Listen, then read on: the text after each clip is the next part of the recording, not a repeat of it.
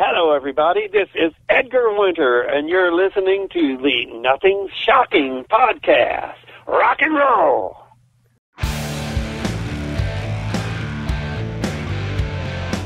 Want to know what's going on in the world of music? Then tune in to the Nothing Shocking podcast, a non-genre based, all ages friendly rock and roll program.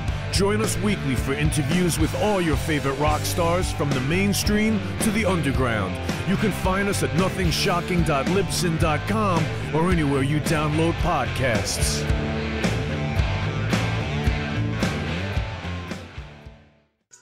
We're putting the band back together. The numbers all go to 11. I'm talking about bands that rock. Led Zeppelin. What about Sabbath? AC/DC. Motorhead. Does that mean it's louder? Is it any louder? Well, it's one louder, isn't it? We're not worthy. We're not worthy. Why don't you just make 10 louder and make 10 be the top number and make that a little louder? These go to 11. I get up off the ground and raise my head. Days like this, think I should be dead. One for Satan, two for me. Let's cheat the devil, it's fun, don't you agree? Welcome to the Nothing Shocking podcast. I'm your co-host, Jeff Untied, and with me in Dog Bowl Studios is Coach Nez. You can find the Nothing Shocking podcast on Libsyn or any podcatchers. Like our Facebook page or follow us on Twitter at NoShockPod. You can also find the Nothing Shocking podcast on Rock Rage Radio every Sunday morning at 7 a.m. Central Time. Our sponsor is Ragged Records, located in downtown Rock Island, Illinois, and downtown Davenport, Iowa. We'd like to thank the Hong Kong Sleepover for allowing us to use their music for our intro and bumper ending. Tonight's guest is the legendary Edgar Winter. Yes, promoting his 2022 release, Brother Johnny. What great album. Fantastic. Dedicated to Johnny Winter. Brother's favorite songs and covers and stuff like that he enjoyed. Yeah, and he's also getting ready to hit the road with Ringo Starr and the All-Star Band, right? Yeah, and as this one I got to take a little minute to just kind of sit back, because as a 14-year-old kid, that's one of the first albums that my uncle gave me to listen to was the Edgar Winter Group. Yeah, I got to tell you, I had to pinch myself when we did this interview. Yeah. Let's get to it, man. All right, good night. Good night.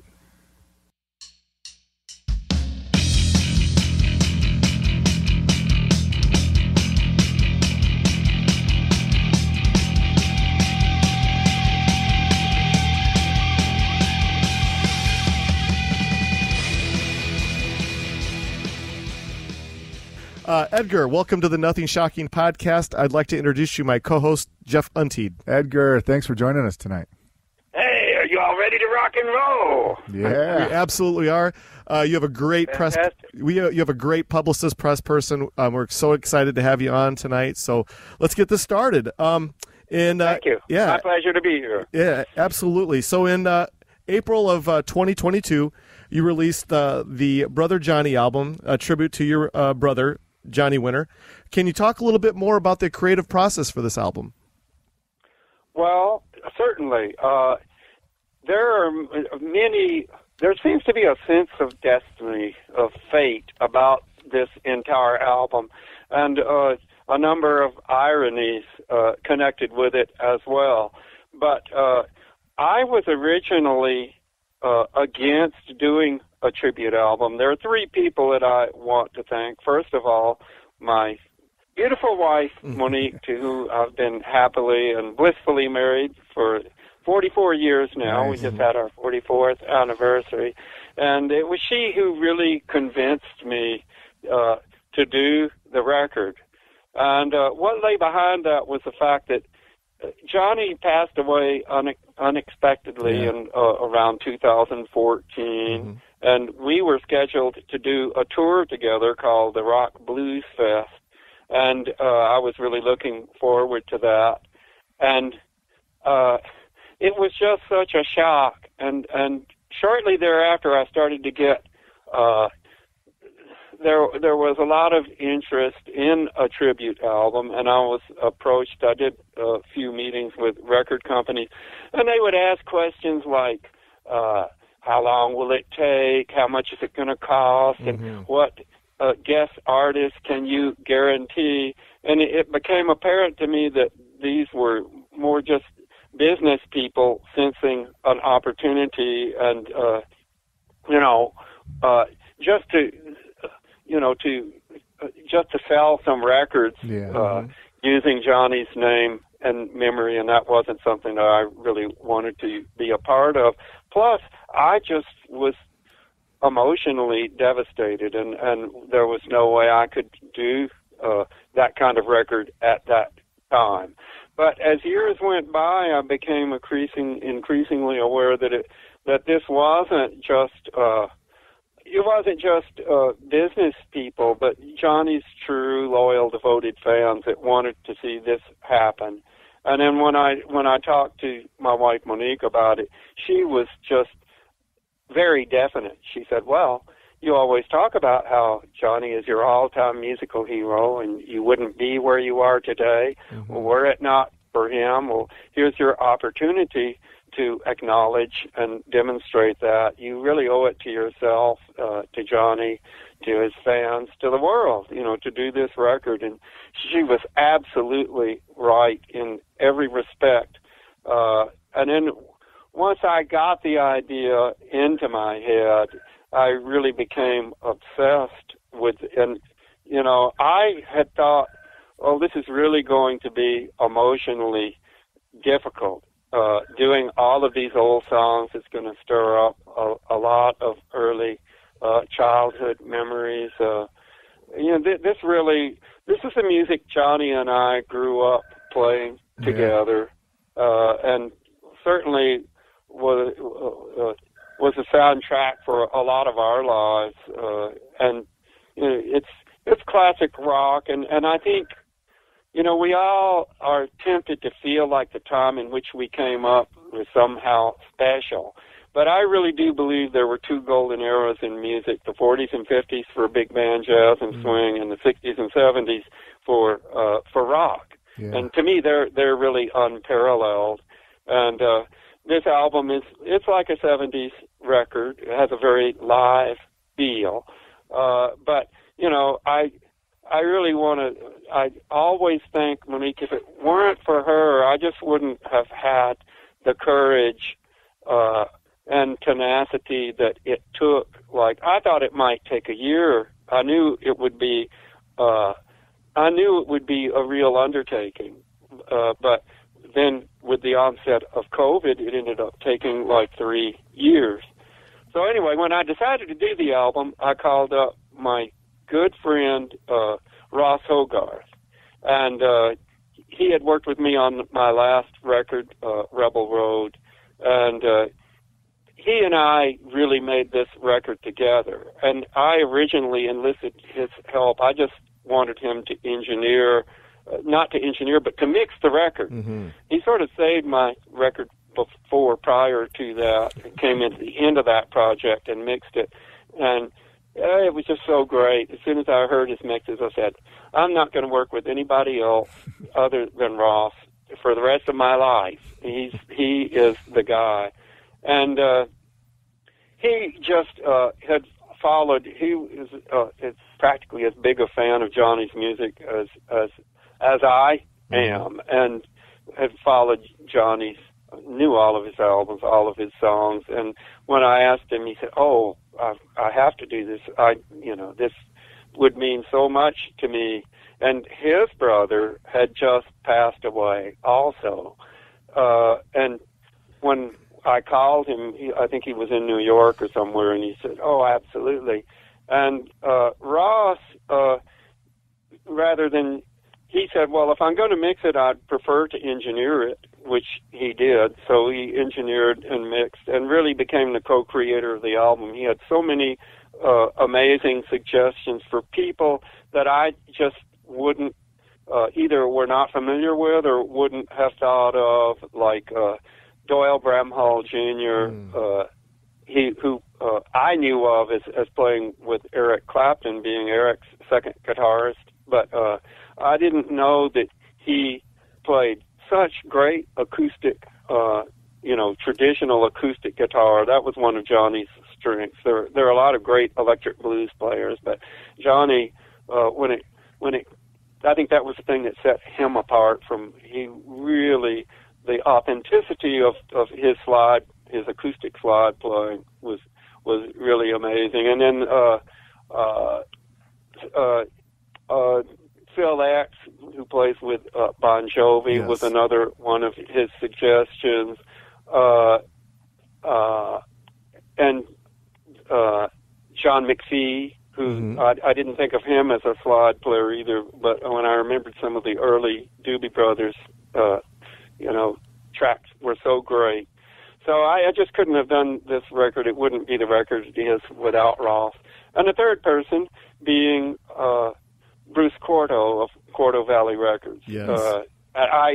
When I met Bruce, that was what definitely decided me to do the record, because he wanted to do it for all the right reasons. He said, Edgar, it's up to you. Take as long as you need, and do it anywhere, anyway. The guests, all of that, the whole creative aspect of it is entirely up to you. And so, we started work on it, and and it really, for me, it's all about love.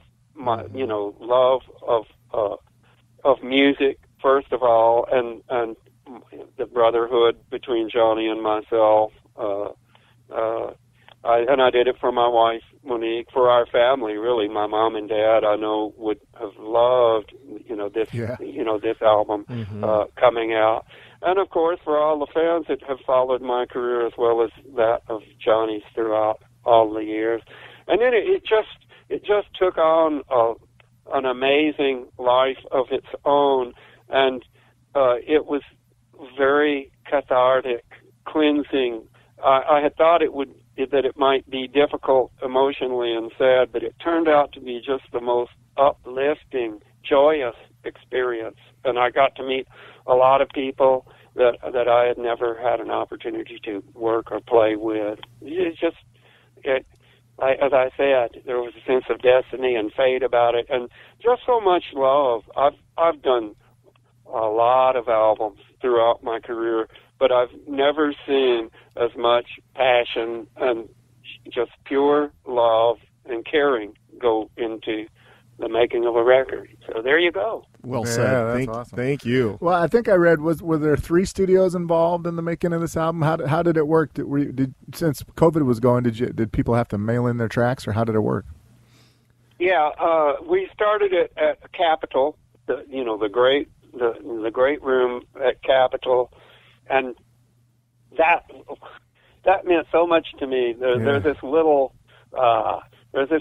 place up there called the Crow's Nest, where Nat King Cole used to reputedly do his vocals up there, like looking down on the studio with whatever band happened to be. And I said, wow, I can't believe I'm singing right here in the very spot that Nat King Cole did some of those those just amazing classical vocals. And then there were another couple of studios, but that was all overdubbing and tracking. So I started the album at home in my own little Winterland, I refer to it as, which I've been referring to Winterland long before Bill Graham started using it. But I did the original piano parts there, and then the drummer Greg Bissonette, who I decided I wanted to do the entire album, and Greg and I played together. We're playing together now with Ringo and his all-star band, and he played on a jazz record that I did some years ago called Jazz and the Blues. And he's just like the greatest, most versatile drummer. He's world class. He played with David Lee Roth, and then he is North Texas graduate, so he played with all those great lab bands like the 1 O'Clock. He's a great jazz player. He can basically play anything, and he really became the heartbeat and the feel established the feel for the whole album. And in the beginning, it was just he and I, the piano tracks and drums, and then Sean Hurley, who he was one of the bassists, and Bob Glob. Sean was playing with John Mayer at the time, and that was basically the rhythm section. And then I'm sure you guys probably want me to read some of the guests. Absolutely. Just to give people an idea of some of the amazing guitarists, Joe Bonamassa, Joe Walsh, of course, originally with the James Gang and the Eagles, Billy Gibbons, ZZ Top, Derek Trucks, Tedeschi Trucks, and Warren Haynes from Government Mule. But Derek Trucks and Warren Haynes both played with the Allman Brothers. Kenny Wayne Shepherd, Michael McDonald, Taylor Hawkins, of course, the Foo Fighters. Ringo Starr did one track on drums. Keb Mo, great blues man. Bobby Rush is another Chicago style blues guy who is actually from Louisiana. I'd be from Texas, so I wasn't aware of that.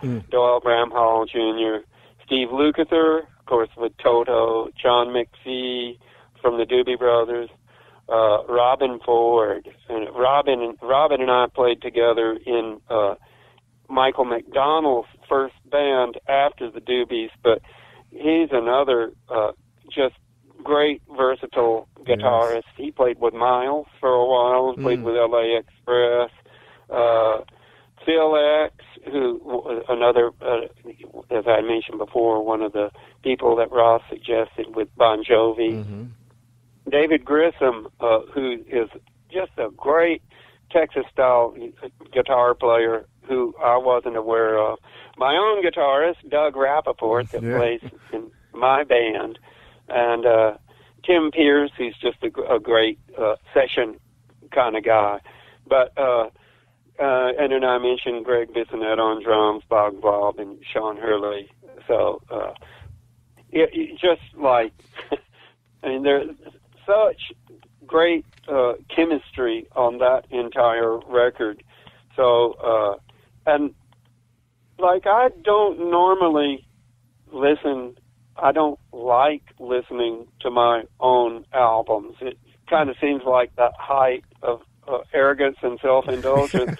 But this record, I mean, I know it is my record. I am the artist, but it really feels more like Johnny's album or something that just came into existence in and of itself. And there are so many just incredibly great guest performances that, like, every time I put it on, it just takes me away. Nice. And you know, I hope you all have had a chance to listen to it. Oh yeah, Absolutely. I couldn't take it off repeat today.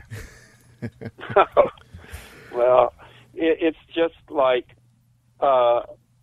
and you know, we haven't mentioned it yet, but it did win the Grammy for Best Contemporary Blues Album, something which I never dreamed or expected would happen. In all honesty, I just figured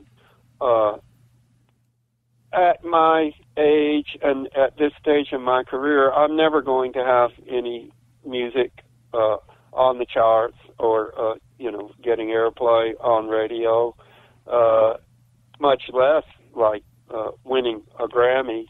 And I'd mentioned some of the ironies involved in, kind of surrounding the album, but I had thought that I had maybe a good chance. Like 50 years ago, when I did Frankenstein, that was #1 in the nation. Yeah, and it was up for a couple of Grammys. Didn't win them, and what's the interesting thing? Like Johnny and I, we started out as kids playing ukulele, singing Everly Brothers songs, and then we started to put together our early bands, and we, the blues was our favorite. That's what I started out playing. And, well, this is not actually connected with the album, but the style of, I really feel like blues and jazz are the two uniquely American contributions to music. Yeah. Mm-hmm. And I find it ironic that both blues and jazz musicians are so much more highly regarded, respected in Europe and pretty much throughout the world, more so than right here in America, where both of those art forms were born. Mm-hmm. I can go to Tokyo and play the Blue Note as a jazz guy, but not here in the States. And I think that's largely due to the fact that Frankenstein, I being the first person to get the idea of putting a strap on the keyboard, and that's just such a sort of strong, dynamic, sort of an image that I became associated with, and people think of me, I think, as a keyboard player because of that. Actually, my favorite instrument is alto sax. Nice. My dad played alto sax in a swing band in his youth. But, but Johnny was the guy who, he had the drive and the ambition. And part of the reason that I made this record is because, as I said, I certainly would not be where I am today were it not for him. I was more interested in jazz and classical, not so much in rock or popular music.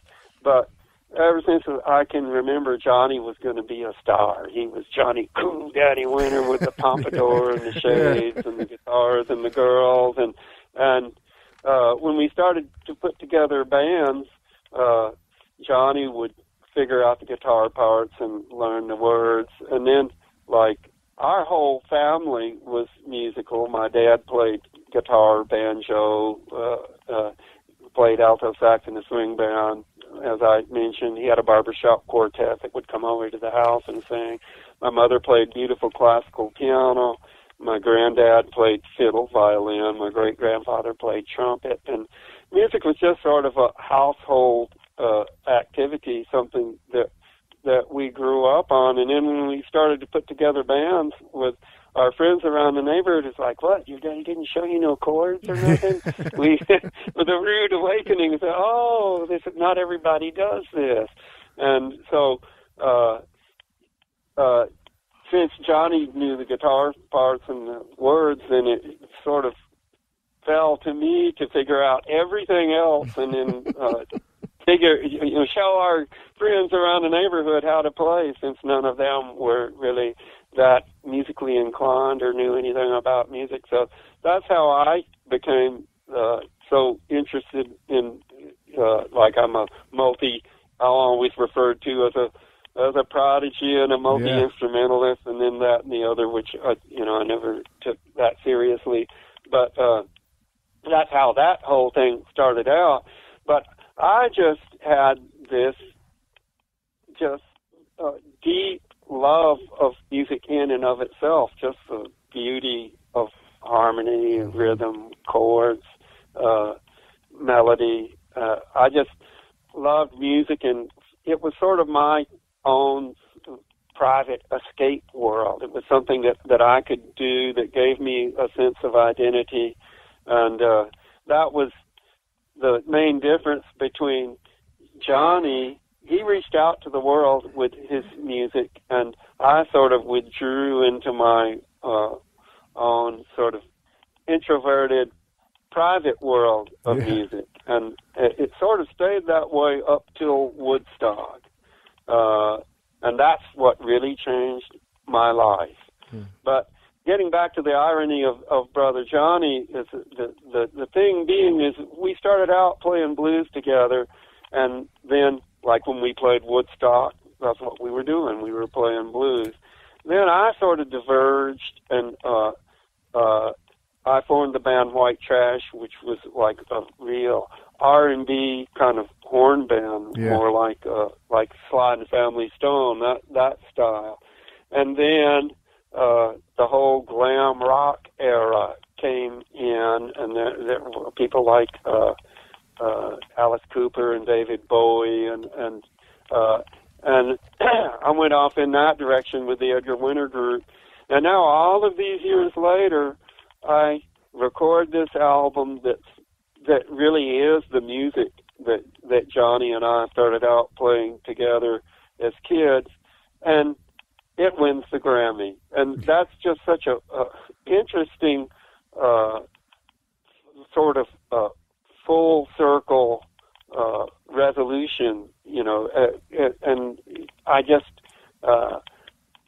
it gives me a beautiful feeling that it would happen that way. And I know Johnny, you know, he's smiling down from blue heaven. Yeah, not bad, little brother. Well, you had touched upon Bruce Carto as the executive producer on this album. I guess, can you talk a little bit more about the two of you's working relationship? How did it all work out with you guys? Well, Bruce, I mean, really, in terms, it was more Ross that had the hands-on stuff. All Bruce basically did is just give me the freedom to do it, and he had so much belief in the whole project from the very beginning.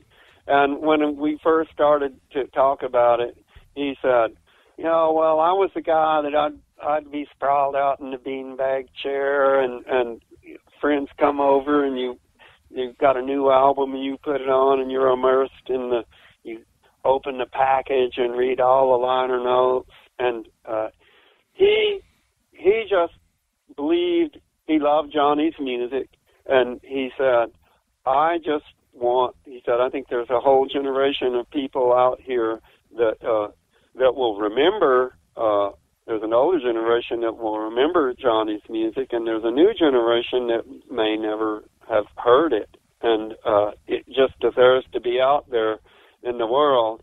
And you know, that's what I liked about Bruce's whole approach. It was the value of the music itself that he was interested in, and the artistic aspects of it, rather than approaching it as a business guy, you know, just to sell some records and make money. But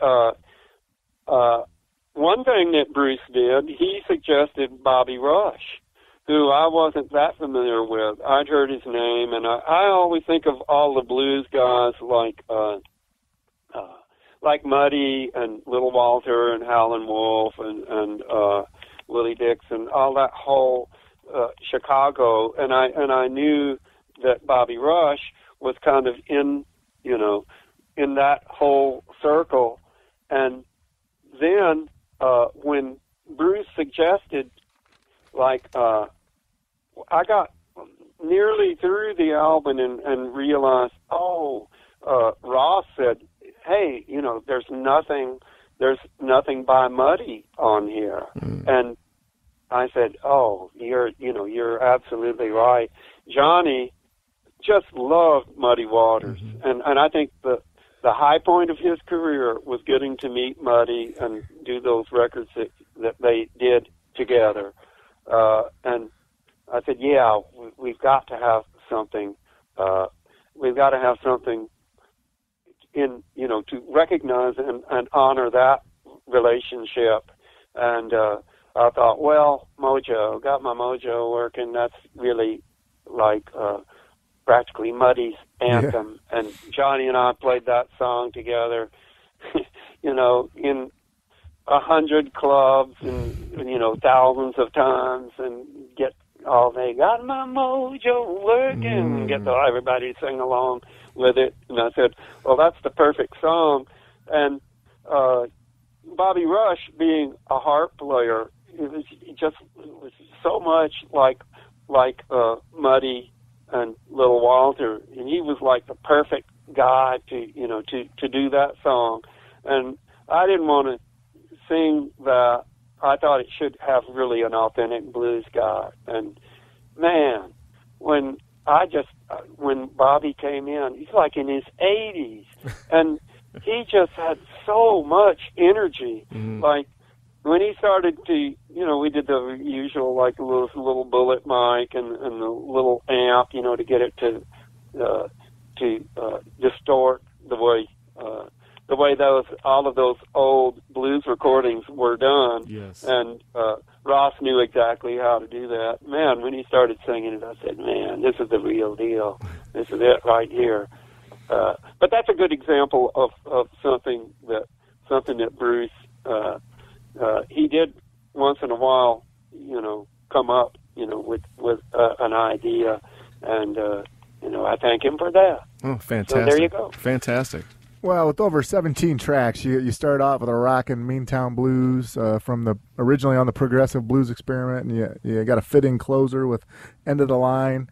How'd you go about narrowing down all the track selections? Did you record any extra? Do you have any extra laying around?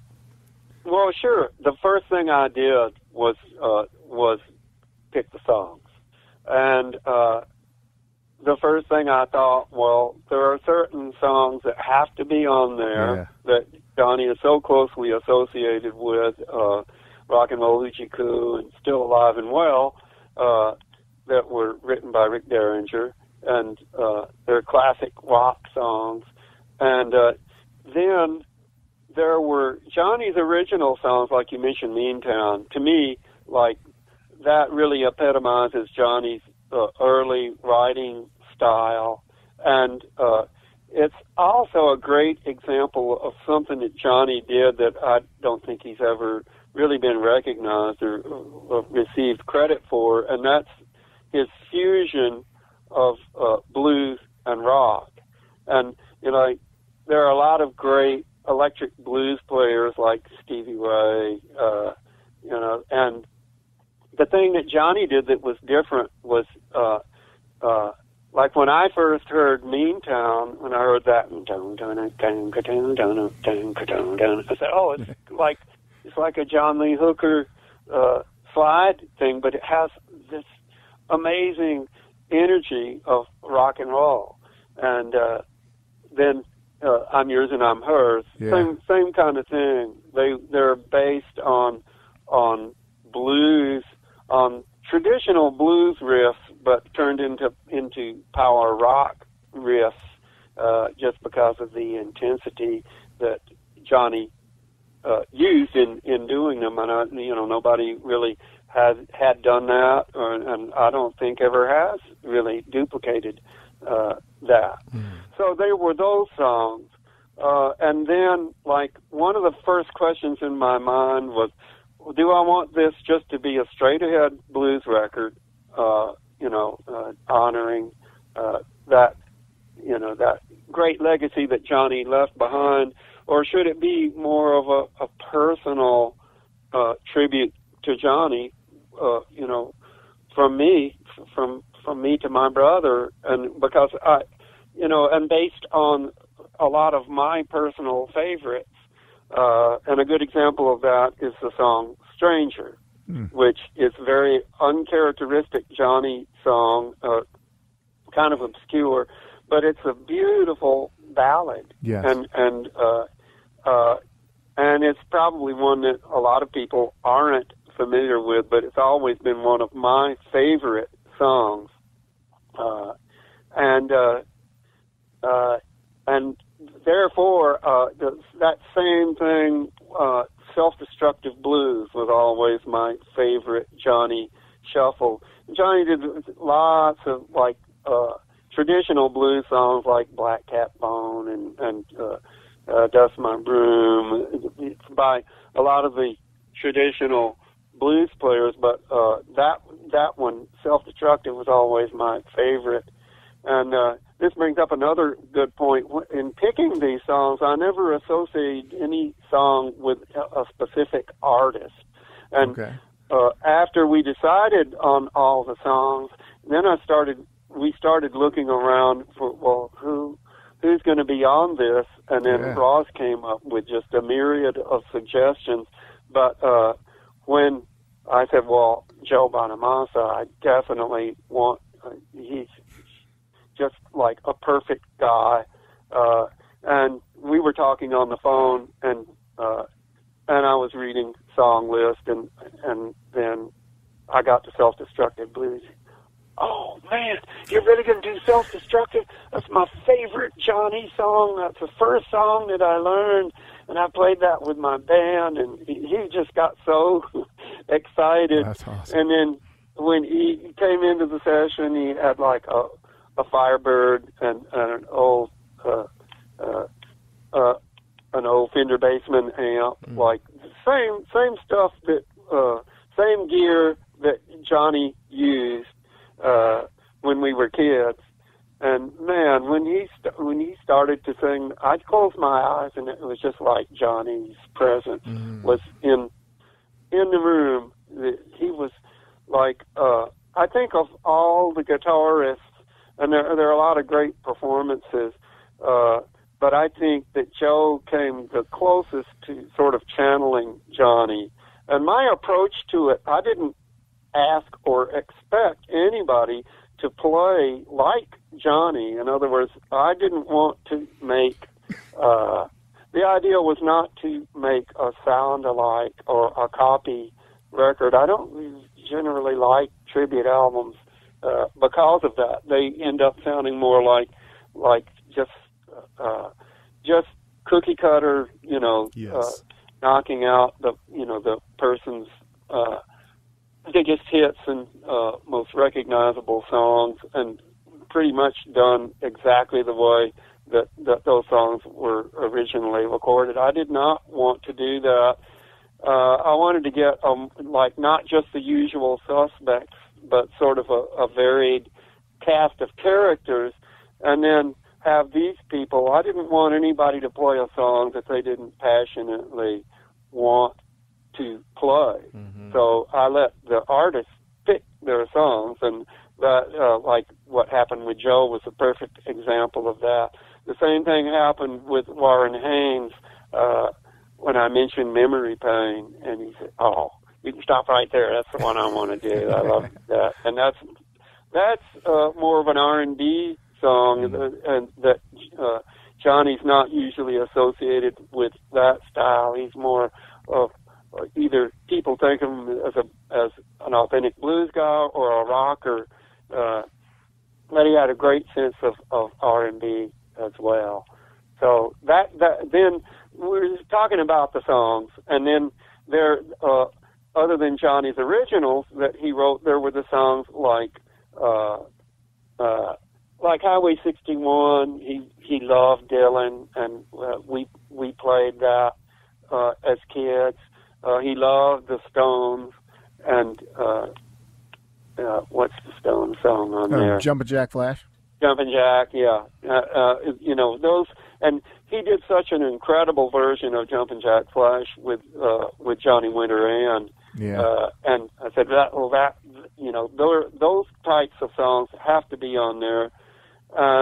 So that was the way the song list developed, and then finally I said, well, I want a couple of original songs on there, and Lone Star Blues was one that I had mentioned before about Johnny's drive and determination to become a star, and this is another of the ironies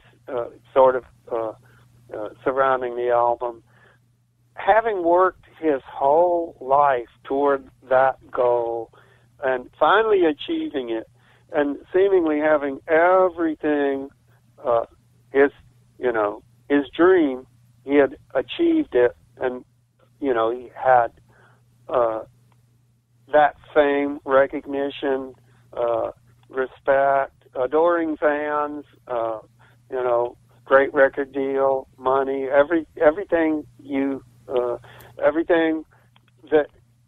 that he had been chasing through all that time, and I remember him saying, he said, this is just so different.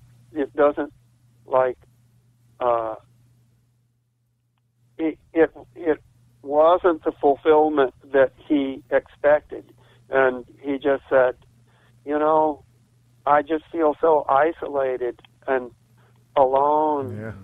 And I feel like I've created this image that everybody associates with me, and it's not really who I am. And I feel like it was like just a case of, be careful what you ask for. Yes. And he went through a period of adjustment. It was just sort of a disillusionment. And when I wrote Lone Star Blues, that was the feeling that, because I knew that Johnny felt that way, but he had never really written a song specifically about that. Like, some of those ideas would creep into his lyrics, from time to time. But I said, well, I'm going to write this song, and I'm going to write it exactly in Johnny's voice, the way I think he would have written it at that particular time. Now, that eventually Johnny worked through that, and he went into rehab, and he came back stronger than ever and rededicated himself to blues. I think another thing in Johnny's career was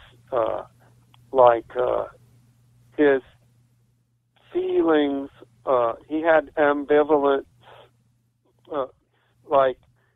He loved blues, and then a lot of the business people, record company people, encouraged him to go in a more rock direction. And there was a dichotomy there that he found it hard to juxtapose. And for me, I just love all kinds of music, and I just pretty much ignore all of those differences. But Johnny eventually worked through that, and he, as I said, emerged he loved his fans, and he really he turned out like I've seen him invite people into his bus or his trailer or wherever it was, and shake hands, talk to them, and, sign. He really came to appreciate, everything that his career and how things turned out. But at that particular point, I wanted to express the way he felt. And then when I thought about the song, I thought, well, this has to be, once again, like Mojo, it has to be an authentic blues guy, to sing this song. And I knew that Ross had worked with Kebmo, Taj Mahal, that Taj Mahal album that won the Grammy. And I said, do you think Kebmo could, could you talk to him for me? And so Ross, he set up a phone conversation, and I explained the whole thing to Kevin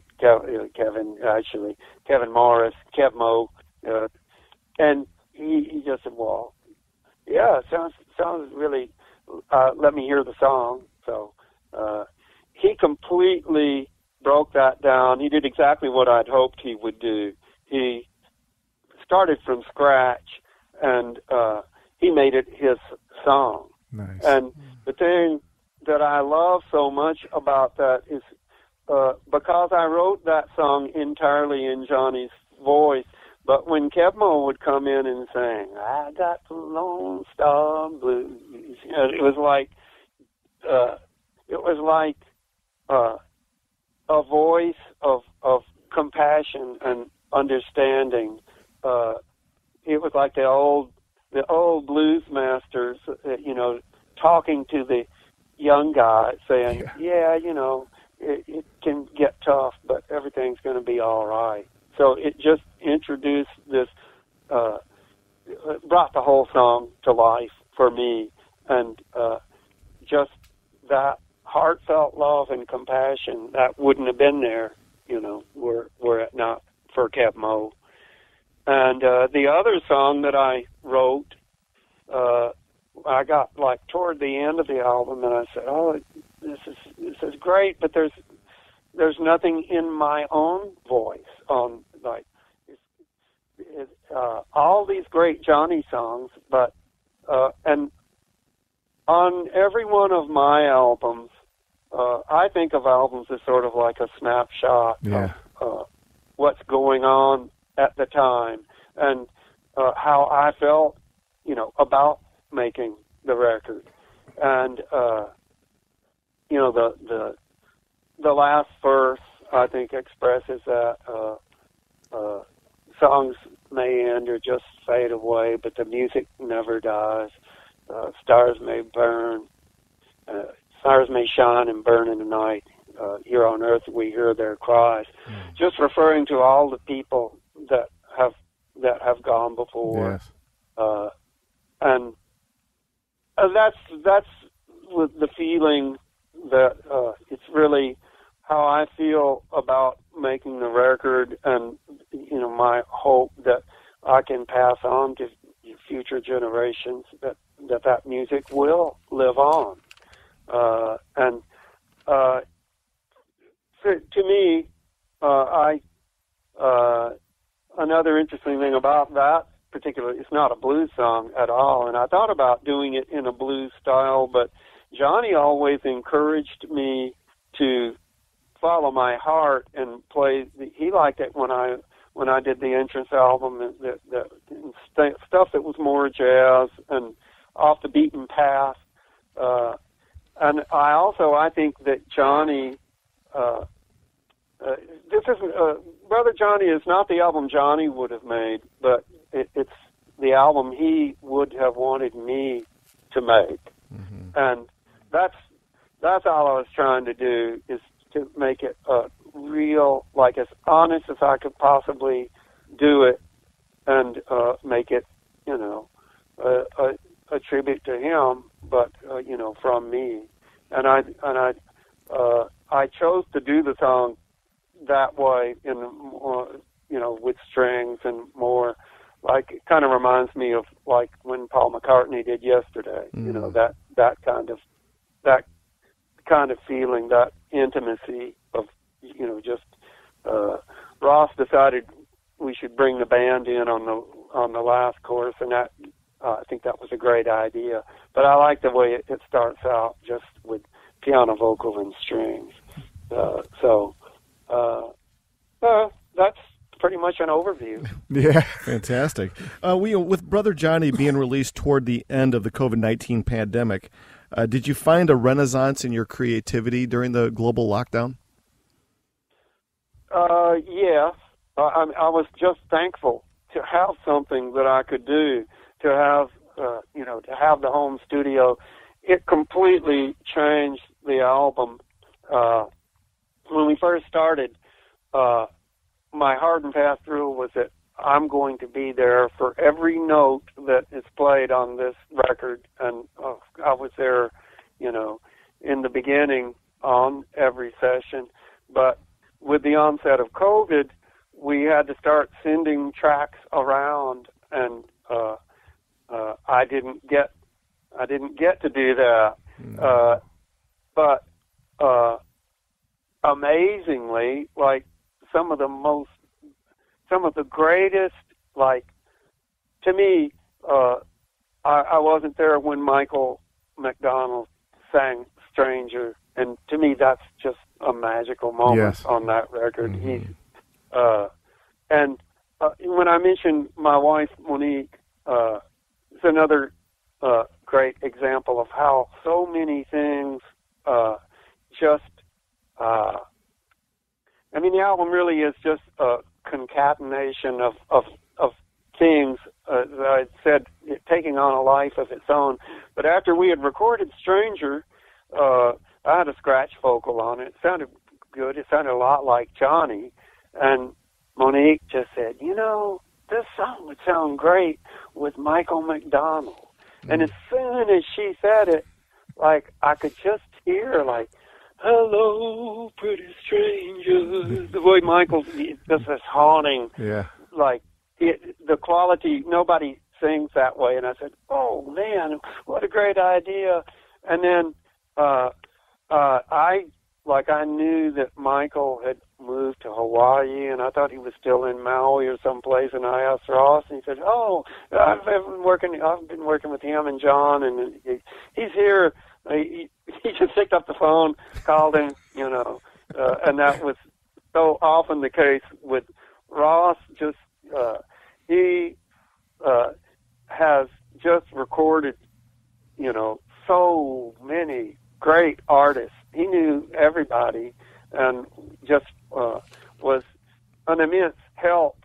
And I wish I could have been there, to hear that.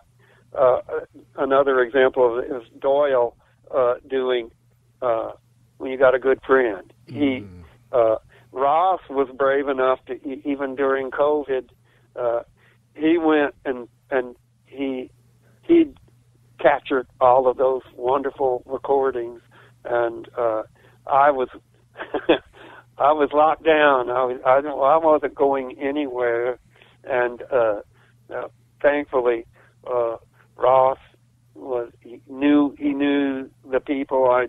I know he would travel to wherever they were and get the tapes, so it just really emerged in such an unusual, and it really is in a sense like a COVID album. When it came time to do all the horns on Drowning My Own Tears, we had to send that around to individual musicians rather than having the section, and I wanted to be there. I wanted to play in that horn section and direct it and do the whole thing.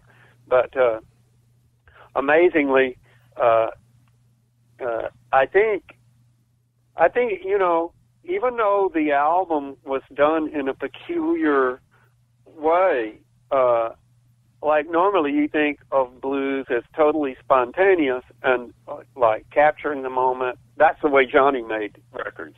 This record was just the opposite, but it has such a live feel, and I think the reason for that is because all of these people they're not studio players, they're band players. Right. Like everybody that played, all the guest artists.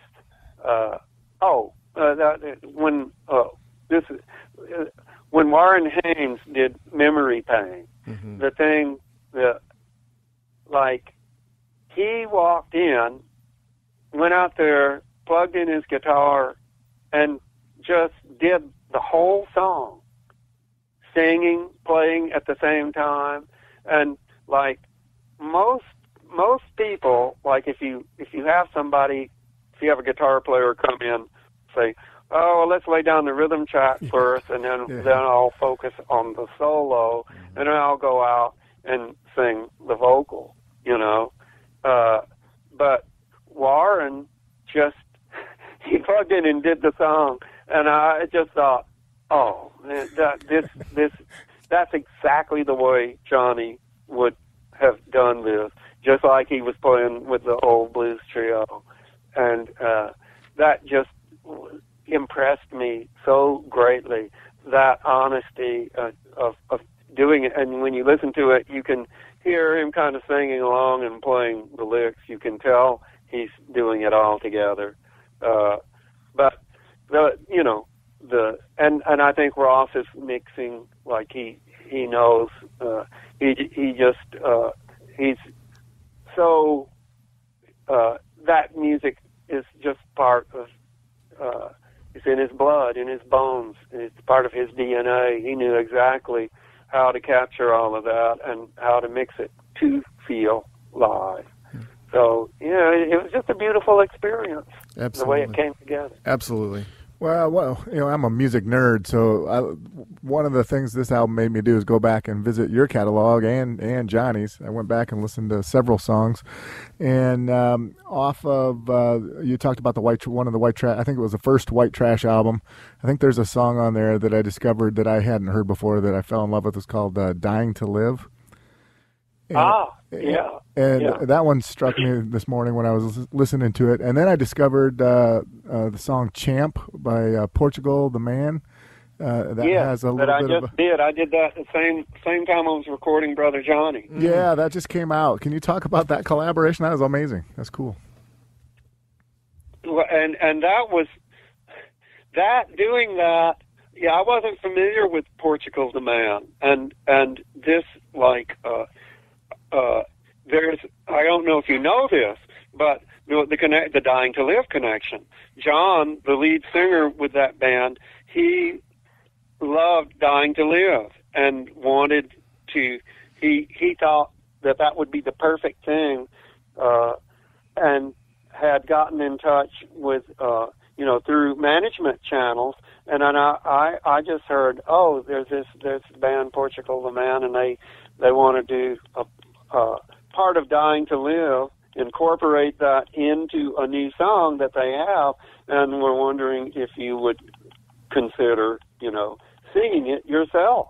And I said, well, Dying to Live had been, Eminem did it in that Tupac Resurrection movie, which I thought was really cool because at the time I wrote that shortly after Woodstock.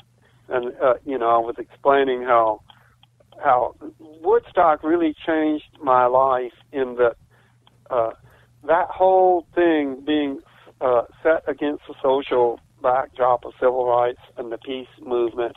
Up to that point, I sort of considered myself a serious musician. I like jazz and classical. Thankfully, I've gotten over that. But when I did Woodstock, I had never played concerts. Johnny and I grew up playing clubs and doing the Southern Club circuit, and just the whole feel of the thing. When we got there, there was this feeling of unity. It was as though it was about more than just music. And when I did that performance, there was no schedule. It was just organized confusion. I was dead asleep in this press trailer, and somebody shook me awake and said, "Hey, you guys are on."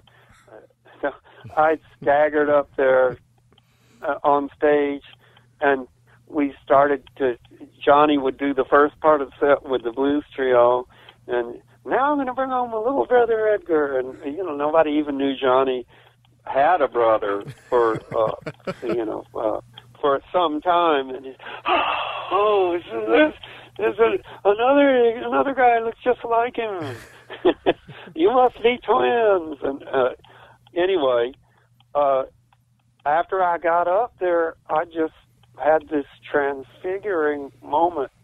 I just looked out over this endless sea of humanity, and I said, wow, how did I get here? What is this? What is going on? It made me realize that music was not just my own little personal, private escape world, and that it was more than just the artistic value and, the love of being able to,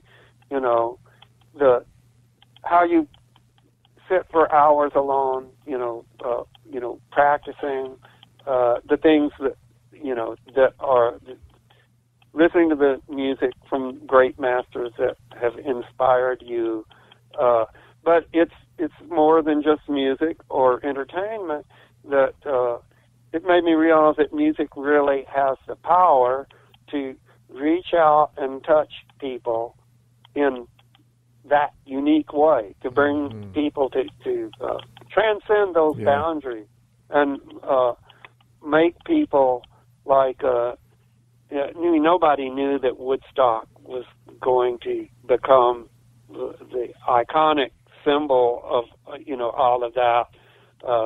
But after doing that, that's when I started to think about what it would be like to be an artist rather than just a musician, and that I might have something to say. And Dying to Live was one of the first songs that I wrote, and I think it was in part inspired by Woodstock, and I think a lot of people think of it as an anti-war song, which to a degree it was, but it's really just about survival on a personal level, whether you're fighting to defend your country or just to make it one more day on the street.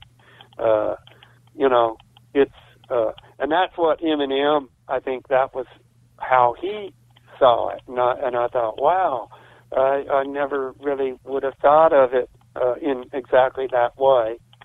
And so anyway, it just like I think I agree with you. I think Dying to Live is one of my favorite songs. It may be the best song I've written.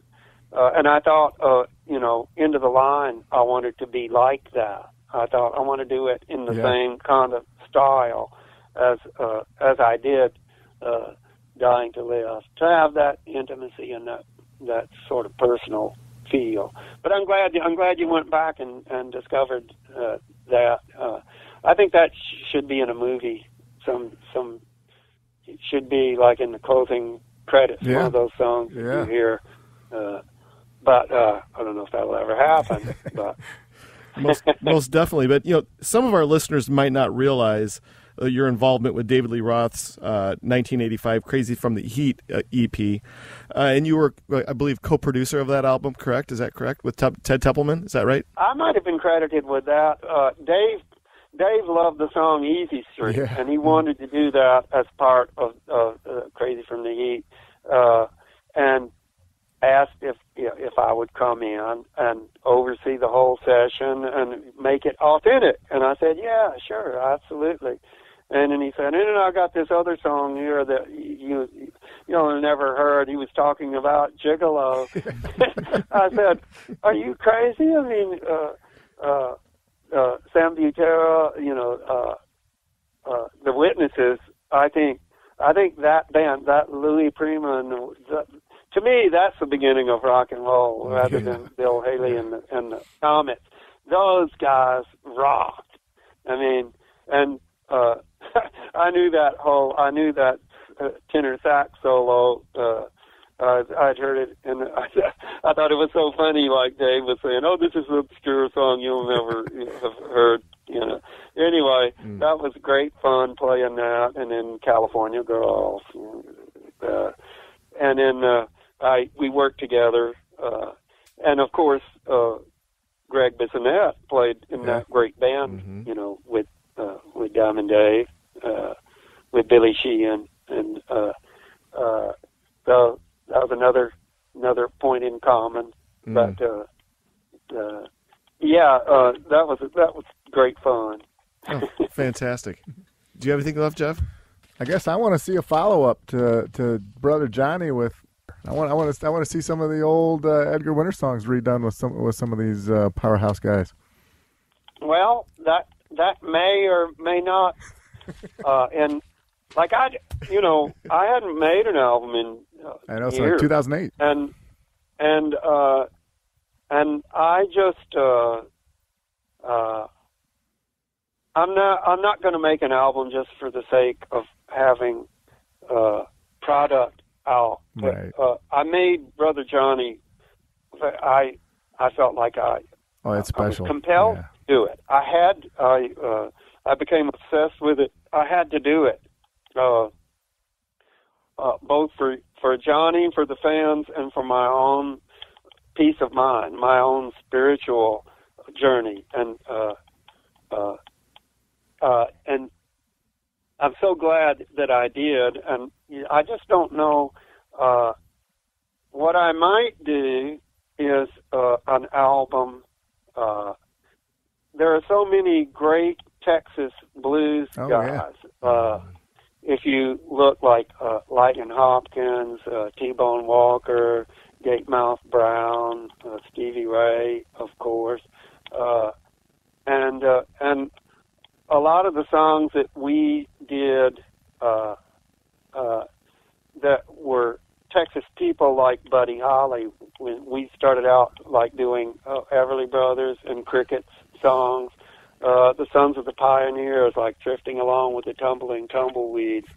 And I'm thinking, if I do something that might be, then of course, there's Billy Gibbons and ZZ Top and Stevie Ray and Johnny. So it would kind of make sense to do, I think I would call it Texas Tilt. Yeah. And I actually wrote a song called Texas Tilt that would be the title song if I do that. But just, I think people from Texas, they have a particular mentality, a kind of mental shift, or like a tilt. That tilt mainly down toward Louisiana, the part of Texas that I'm from. The liquor laws were 18 as opposed to 21 in Texas, so we played in Louisiana probably more than in Texas, and that might be a cool album to do. Yeah. This sounds like a winner. We're going to be waiting for it. I have one last question for you, and then we'll leave you alone for the evening. I asked this question to all of our guests, the mystery of rock and roll. You were a witness to the mystery of rock and roll back in the height of the 70s, 60s, 70s, and 80s. With the dawning of social media, the internet, there is no longer a mystery to rock and roll. It's lost its mystique. There is no Led Zeppelin or Kiss anymore or anything like that. For you, the artist, I guess, and also the fan of rock and roll, what do you prefer, this new age of accessibility? Because if we didn't have the internet, we wouldn't be doing this with you right now. Or do you miss that mystique that rock and roll once had? Yeah, the mystique. Growing up, it was a total mystique, a mystery surrounding. I didn't know what any of the people on the radio looked like, and there was a beauty to that. And it's just times move on and things change. I don't think I could have done the album Brother Johnny if it weren't for the technology being able to, with COVID would have interrupted the middle of it. It might never, certainly would have taken much longer to do. But, yeah, it's like a double-edged sword, and they're like, I love the fact that I have the ability to make music at home, real world-class music, and so many people now have that advantage, which never was the case. But at the same time, like I had mentioned, the golden eras in music and the 70s, the thing I think that made that music great was the immediacy of it. Like, bands would, you'd have maybe 2 or 3 songs, and you'd go into the studio and actually create an album. In other words, you'd jam, you'd exchange ideas, somebody would come up with another idea. Oh, that'd make a good bridge, and then you'd go home and you'd write lyrics. And the album evolved in the studio, and everybody was just getting high, having a good time, and playing music, and there's nobody looking over your shoulder. Then things started to change, and there was more intervention from labels, and you couldn't even get into a studio. You'd have to do demos, and I just hated doing demos because you try to recreate the demo in the studio, and there was always something magical about that first demo, no matter how poor the quality was, that you could never just totally recapture, and I just refused to do them. I wouldn't do them. But as I said, things change and times move on, and I'm just thankful and grateful to have been there in the inception of rock and roll, when all of that energy and all of that, like, that's not there, and I think that a lot of the music like that you hear today is like great musicians just playing parts, and creating songs, but nobody's thinking about trying to make it sound like a band. Exactly, and that's the thing that I miss, in most of the music. There aren't any real rock bands like you were talking about. I mean, I guess Foo Fighters was probably the closest thing. There is some, but just not like it used to be. Exactly. And all those bands, the chemistry, they had a real personality, and you instantaneously knew who it was. But there's like so many more great singers now. Like the whole level of, like, when, probably Ray Charles was my foremost influence, and just the soulfulness and just the honesty and of Ray's singing just set a new standard. And he loved jazz and gospel music, so he was like the perfect guy for me to identify with.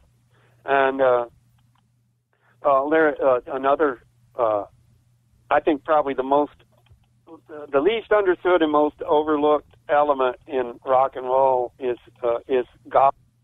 I mean, gospel is the flip side of the blues, and like all the great screaming gospel preachers, singers, those are the people that innovated.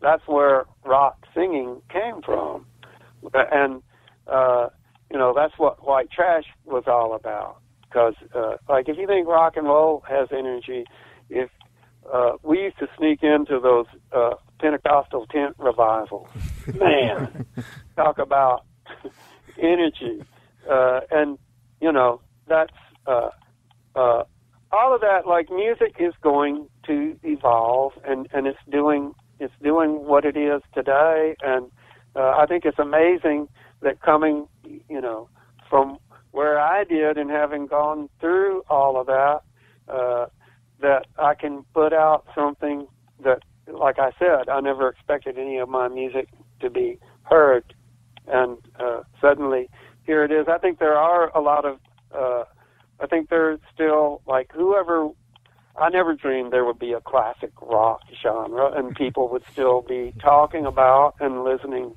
to that music 50 years later. So, it's still there, and I think people have a tendency to think of blues as something old. It's already happened, and either they have forgotten or never really understood. To me, blues, that's the granddaddy of all music. Blues developed into ragtime and then Dixieland and then swing and then modern jazz and then found its way into rock. And, that's where it all came from, and it continues to exert a profound influence on all the music that you hear today. So the blues is alive and well, and I think Brother Johnny hopefully is an example of that, and will get people like you guys were saying. You went back and checked out some of the early stuff. Yes. So hopefully it'll do that. Absolutely. Yeah. Well, we're out of our allotted time for the evening. Is there anything that we left off tonight that you would like to promote or plug? I'm going to be out there for the remainder of the summer and the fall with Ringo and his all-star band, and we'll be doing Johnny Be Good from the Brother Johnny album. Nice. And I just want to thank all of our fans that have followed my career as well as that of my brother Johnny's throughout all the years. And it's meant the world to us to be able to do what we most love and see you all out there rocking and having a great time. So I hope to see you out there on the road. And until then, don't forget to keep on rocking. Fantastic. Yeah, thank you so much. We want to thank you for your participation. This is how things are going to work out. We're about 2 weeks behind on our episodes, but as soon as Jeff, the editing wizard over here, gets this all cleaned up, we'll get it to your publicist immediately. Sound good? Beautiful. Fantastic. Well, I just kind of when I just kind of meander along like a country road and get off on tangents. You were fantastic, yeah. And Jeff and I both had to pinch each other, knowing that you were going to come on the podcast. Man, we were so excited. Well, that's and thank you all for helping, sustain the awareness and keeping rock and blues, all that great music alive. Oh, fantastic! I enjoyed talking with you, Edgar. It was a pleasure. Thank you so much. Truly an honor. You're very welcome. Have a good night, man. Take care. Yeah, you too. Bye-bye. Peace and love. Absolutely. Bye-bye. Bye-bye.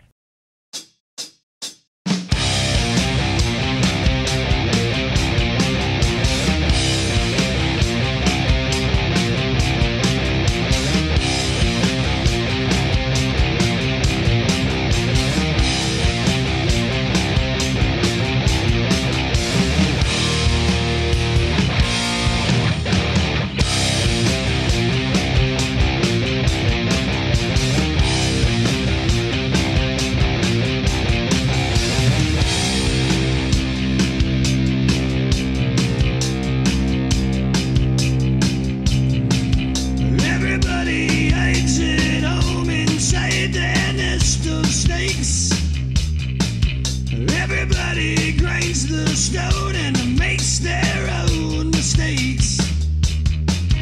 Hide in the headlights, fight the grip of fear. You can make your dreams come true, but you just can't do it here.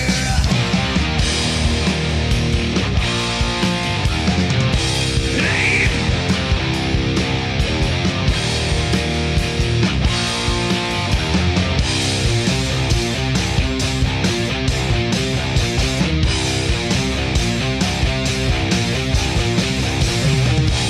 Everybody eyes the gun and screams inside their head. Everybody bites their tongue and pays their bills instead. Hide in the spotlights, fight the grip of death. You can have the air you need, but you best not take one breath.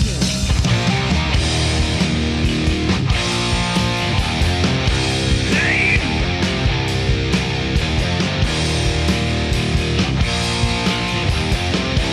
Roll the dice.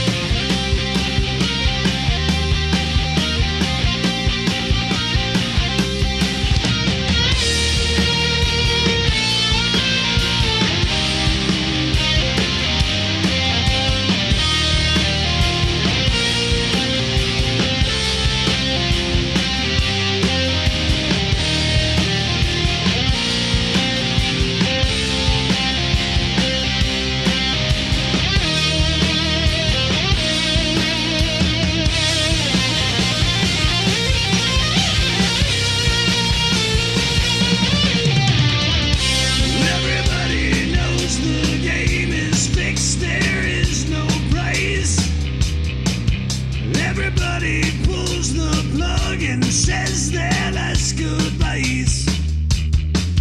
Move to the sunshine, fight the grip of nights. If they ever take from you, then